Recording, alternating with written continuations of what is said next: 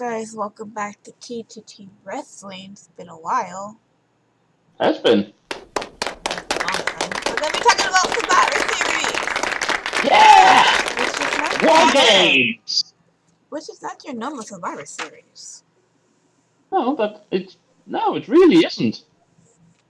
That's a Triple H thing. That's definitely a Triple H thing. Definitely. But we'll get into these matches, which is looks like it's going to be a good card. I have no complaints about it. I don't see a single bad match on the card. I mean, it's a short card, but I don't see a single bad match there. Well, considering War Games.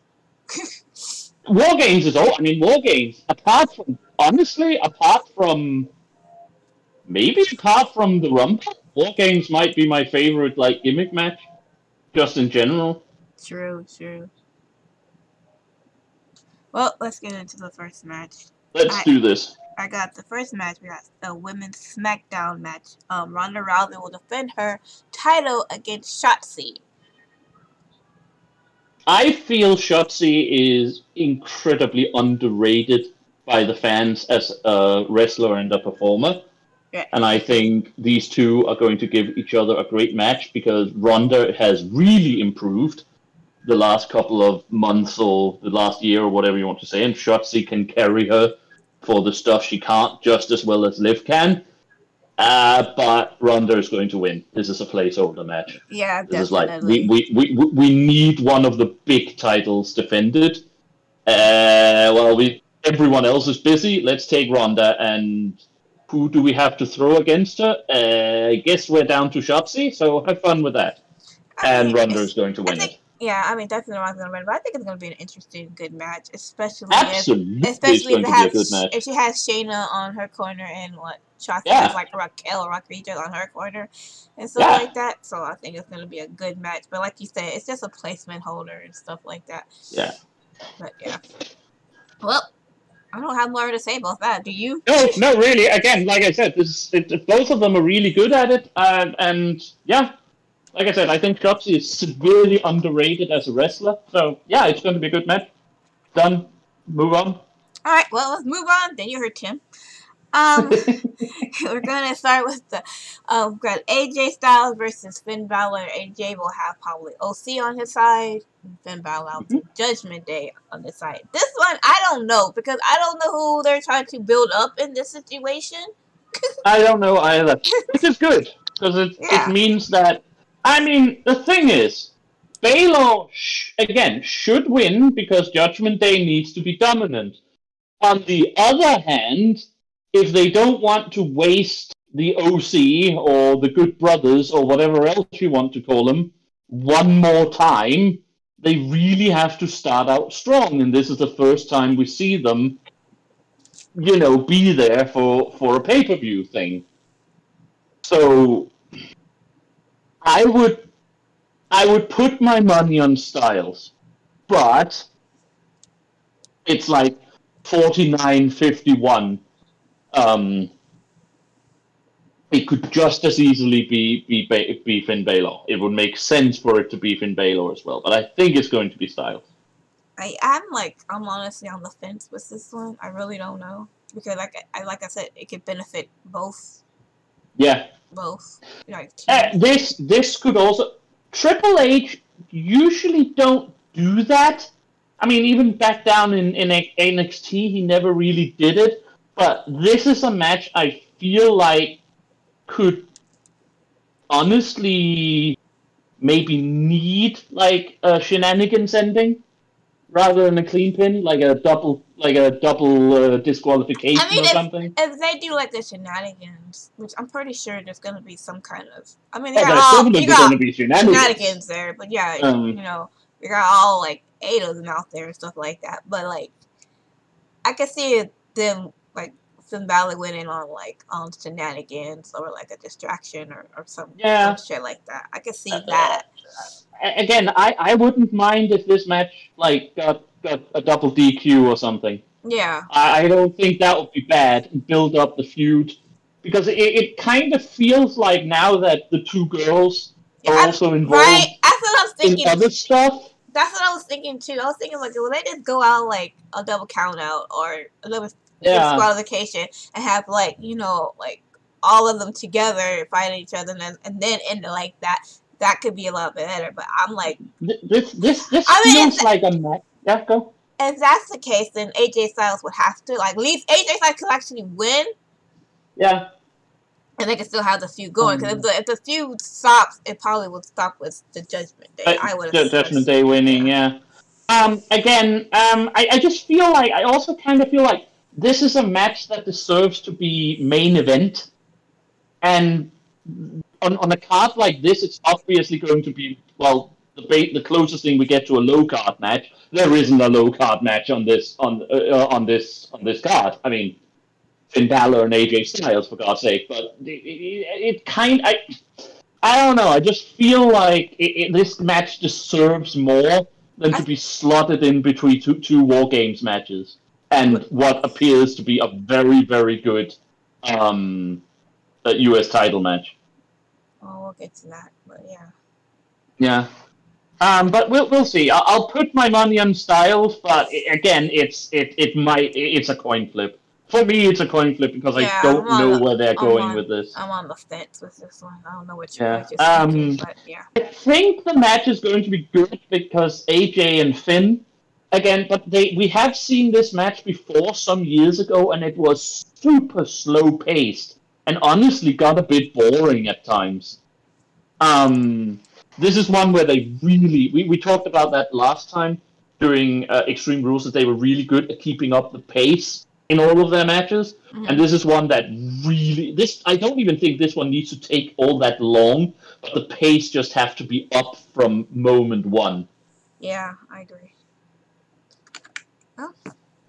Yeah. That's that. Let's move on. Yeah. We got the United States Championship. Seth freaking Rollins will defend his title against Bobby Lashley and Austin Theory. This is the only one I kinda have an issue with. And I don't, because I think this match is going to be incredible. Absolutely incredible. I think this is going to be match of the evening. Again, AJ and Finn Balor can absolutely steal the show. I mean, it's AJ and Finn Balor again, but I think this is going to be match of the evening, but I don't think Bobby Lashley should have been involved.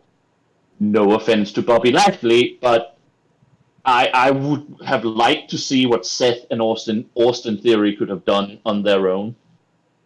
And I mean, Lashley, I know Lashley lost the title to Seth, and then he suddenly got involved with Brock, even if it was just for the pay-per-view that never happened a month ago. And just I don't know. I just don't feel like Lashley has anything to do in this match. But hey, it's going to be great. The reason why Lashley lost was because of Lesnar. Yeah, I know. So obviously he has something to do with it. I know. Whether you like it or not, Tim. Okay. I just feel like it would have been. I would have loved to see Seth versus Austin Theory without having Lashley involved.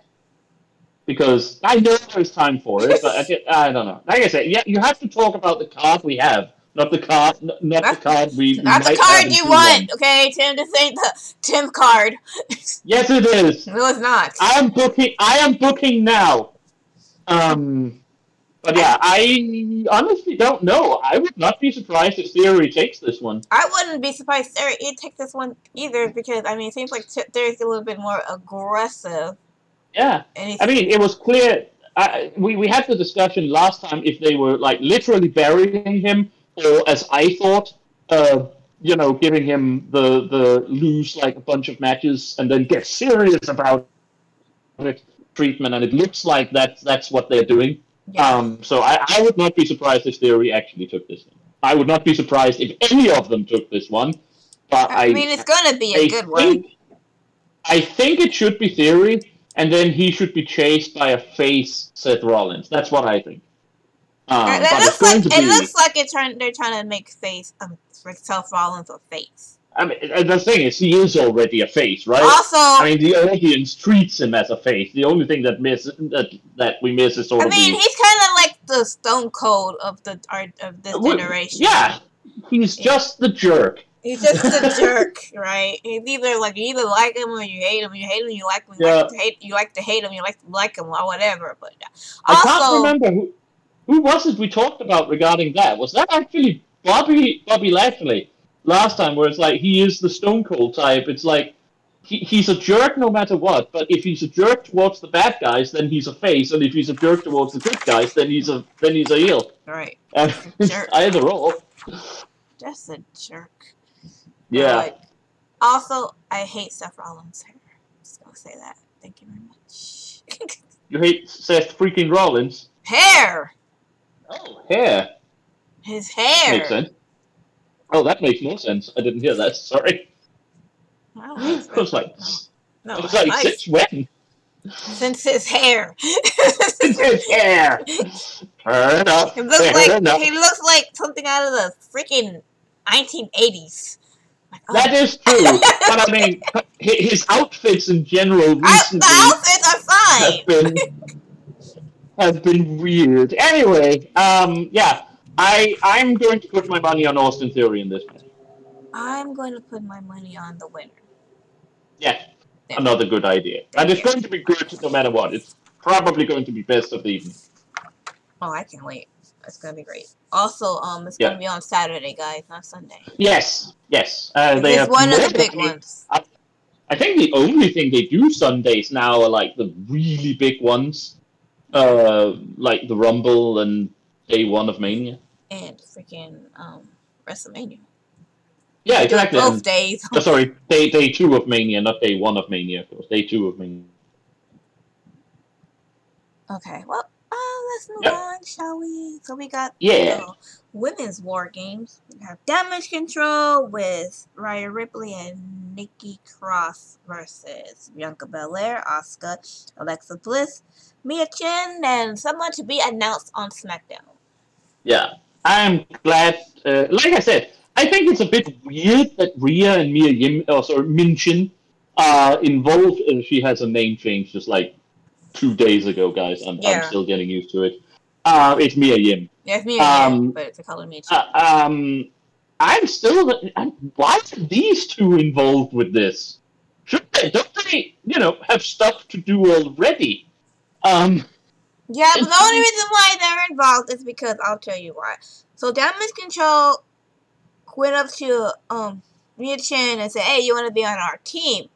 And then they're like, she's like, "Nah, I don't want to be on your team," or whatever. And then ends up going on Bianca Belair's team. And then so Rhea Ripley was like, "Oh, well, she's on their team. I'm gonna be on y'all's team." And that's how they got on the team. No, I get it. And again, I don't really have a problem with it. I'm honestly just a bit confused about it. I'm not gonna lie. I'm not confused. There's nothing confusing. She don't like her. They don't like each other, so obviously they're gonna fight each other.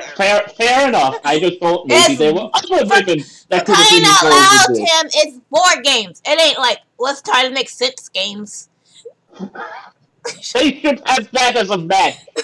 Try to make sense games. On day 1, which doesn't exist anymore. Anyway, I keep saying it. Okay, go ahead.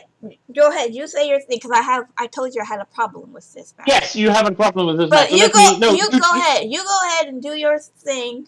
You say what you have to say. I'm just going to do the prediction and say, if they want Damage Control to be a thing, they goddamn have to win this one because they've lost everything else so far.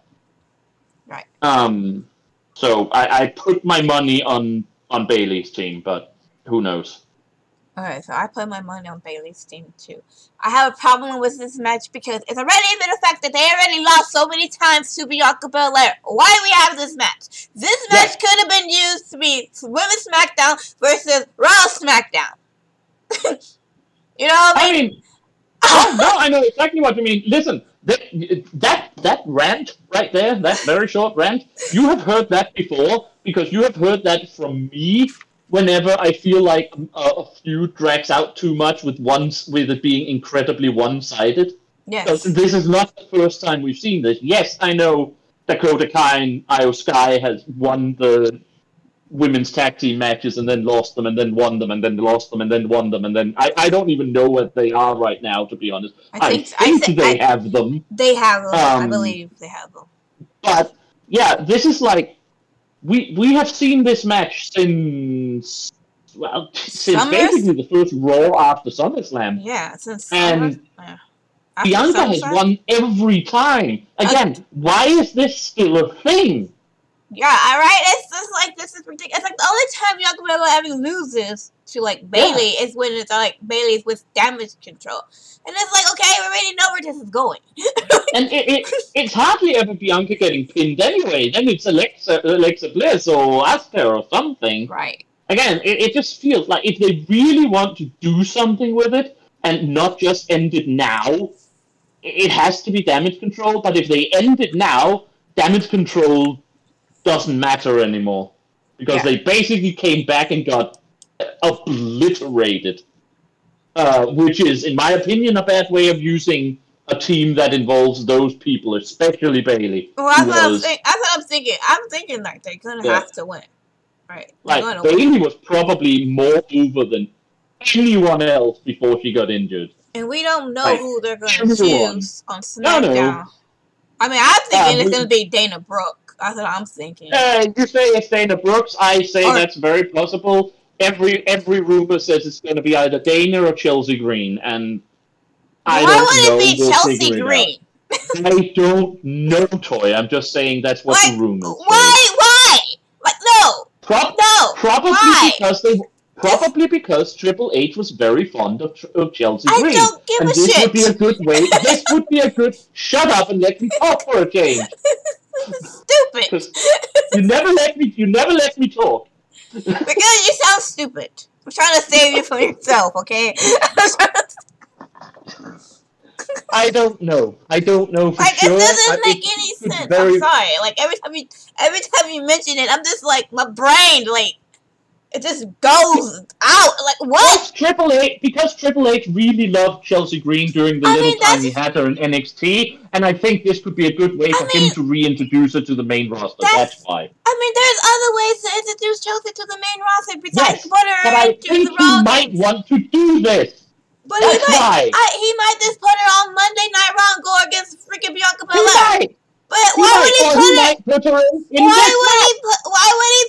the War Games? It don't make no sense.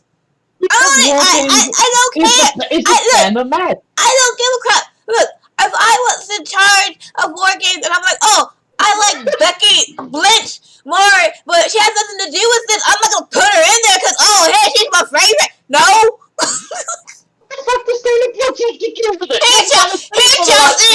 Here, Chelsea Green, you have nothing to do with these War Games, but I'm gonna put you in anyway. Here you go.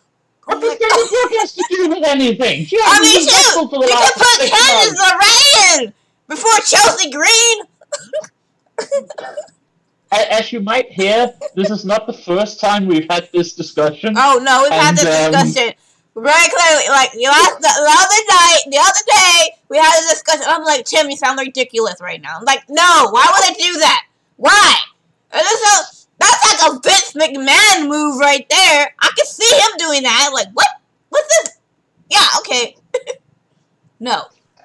Anyway, to get back to your point before we move on, I do agree with you that this was unnecessary, especially since the feud has been so one-sided in the general scheme of things, and since we're completely missing a traditional Survivor Series match. Yes, I would have preferred like a Raw versus SmackDown women's match as well, more than anything.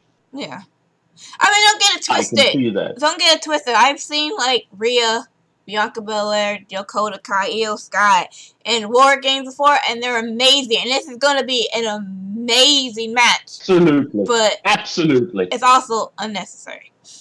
Yes. Let's move on before we get into... Before we kill each other? Through the phone, yes. Hey, it can happen. I'll beat my screen up if it gets to you. Alright, last match. We got the men War Games. We got the winners versus the losers. I mean, Bloodline versus the Brawling Brutes. Drew McIntyre and Kevin Owens. Did you see Austin Creed? Sorry, did you see Xavier Woods' tweet the other day?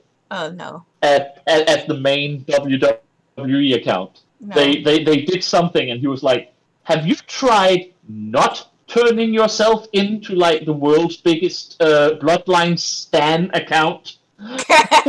Like, thank you. Right? I mean, Bloodline is going to win because Bloodline always wins. Yeah, pretty much. I'll be surprised if they didn't win. Yeah. Again, this would be a chance if WWE knew what they were doing. I don't know who they could come out here, unless they got more Bloodline family members coming out or something. Would you be surprised? I mean, no.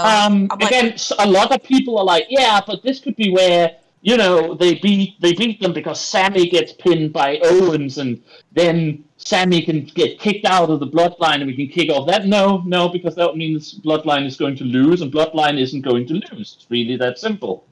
Bloodline isn't going to lose until, I guess, someone beats up Triple H with a tire iron and takes control of the company. That's my look on it. I don't know why they have to be that undefeatable, but we know they are. They have been for, 2.5 years now. Man, so, I don't really see any like changes or difference that's gonna happen. Again, which is sad. The only thing, Brandy Rhodes said Cody is almost ready to return, so I guess he's next up to be fed to the monster because again, yay! And you too shall be destroyed, Cody Rhodes. Yeah, basically, and then then Roman will beat Rock at Mania, and there won't be anyone left to challenge him because he's already beaten everyone like 19 times since we started it. I'm just very, very tired of the Bloodline, but that is no secret. Over-acknowledged of the Bloodline. Yeah, like listen. I acknowledge that you people. I acknowledge that you people overstayed your welcome a year ago. It really is just that simple. This would be an awesome chance to do something about it because, again, they can pin literally anyone. They could pin Sami Zayn. Jey Uso could turn again. There's a lot of things to do, but it's not going to happen. I'm keeping an optimistic point on this match, but I'm not really like. It's kind of like, I'm pretty sure the Bloodline wins, but I will kind of just be like, okay, maybe they might lose if they pin Sammy or even freaking Let me put it like this. Unlike a lot of other Roman matches, I will actually watch this one. Usually when it's Roman's matches, I just have it on. Yeah. I can't watch Roman when he's like Roman versus somebody else. But like if it's like the Usos or like Sami Zayn or something, if it's like a group thing, yeah, I can watch it because I don't have to pay attention to Roman. I can pay attention to everybody else but him. Like I said, I don't even want to talk about Roman's matches anymore because there's nothing to them. It's the same match every week for 2.5 years. Yeah, it's like missionary every single night. No, yeah, basically, only without a happy ending. Right? It's so boring. Missionary, and then halfway through we have erectile dysfunction or something. It's like, oh God, I'm so tired of it. Oh, you're finished? What happened? Yeah, exactly. Please, Triple H, I am begging you on my knees. Please do something interesting for a change. Triple H, put Chelsea Green in the middle. Yeah, seriously, it would be at least something to happen. For God's sake, resurrect China or something like China's skeleton in this match. I don't fucking care. That would be a match. Do something that isn't incredibly predictable and completely identical to every other match the Bloodline has had for 2.5 fucking years. Forever! Like I said, and so, again, the question has been asked before, but Tim, you liked Hulk Hogan back in the 80s. Well, 1, I was a child. 2... He didn't know no better. It was a different time. And 3, Hulk Hogan was a face. People want to see faces win. They don't want completely indestructible villains winning every time. It gives, I think someone calls it a darkness-induced apathy. Like, it's so... Who cares if the villains are never going to get their comeuppance? That's the whole fucking point of having villains. Right. Otherwise, you just might as well pretend it's a sport. Go back to pretending there is no villains or heroes. It's just a sporting competition. If you really want to play face and heels, the heel has to get his comeuppance, and he never does. It's too late for that. And it's too late for that. They've done fucked that up so bad. Yeah. Even if Cody Rhodes comes back now and beats him, yay, people will cheer for Cody, but who cares? It's not like Roman is going to get a comeuppance or something. It's just a title. So it's, oh god, yeah, no. It's fine. It's fine. We'll have forever, like, you know, Roman and the bloodline. It's fine. It's fine. Maybe they'll produce children and then they'll have, like, I don't know, you know, maybe their children come in. I don't know, you know, whatever. I don't know. We'll find out. I'm sure one way or the other. All right, guys. Well, that is it. Me and Tim had our outs. It's been a while since we had that kind of feud. Yeah. You were like, yeah, I agree with that. I agree with that. No! Listen. Toya and I are building for a match at the Rumble. It's fine. Well, exactly. Yeah. I'll be number 29, he'll be number 30, and we'll just see who kick it out. But anyways. Anyways, guys, thanks so much for watching. It is Thanksgiving, so happy Thanksgiving to people in America. Everybody else, have a good Thursday. Tim is not streaming today. Nope, I am not streaming today. My computer is broken. Yep. I will stream when I get it back, but I have no idea when that is. Yep. And I will have a poem tomorrow. So. Awesome. Yeah, poems tomorrow, I think. I'm not sure. I've lost track. But anyways, I will be a poem tomorrow. And that's it. And we'll see you guys next Thursday. Okay. Bye. Bye.